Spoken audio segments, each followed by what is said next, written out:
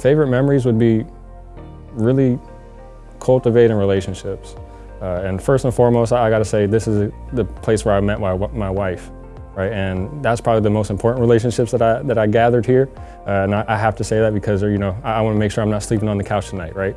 But, you know, honestly, the community here, right?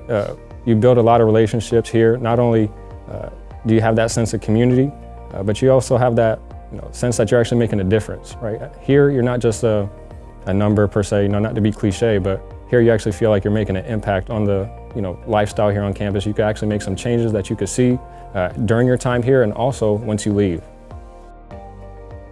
I would say very much so, right? You come onto the campus, it has that community feel, right? Everybody kind of knows you. You walk on campus, they'll say, "Hey Jordan, I saw you over on the basketball courts. I didn't get to meet you yet," right?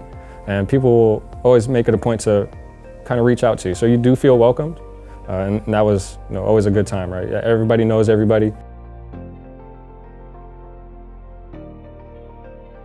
If you really want to make a meaningful experience, I would say, get involved, make an impact here on campus, and I think that's one thing I do cherish here. I made it a point to really get involved and make some changes that I see during my time here, but also, now that I've left, I actually see some of the changes and things that I did still impacting today, which is awesome.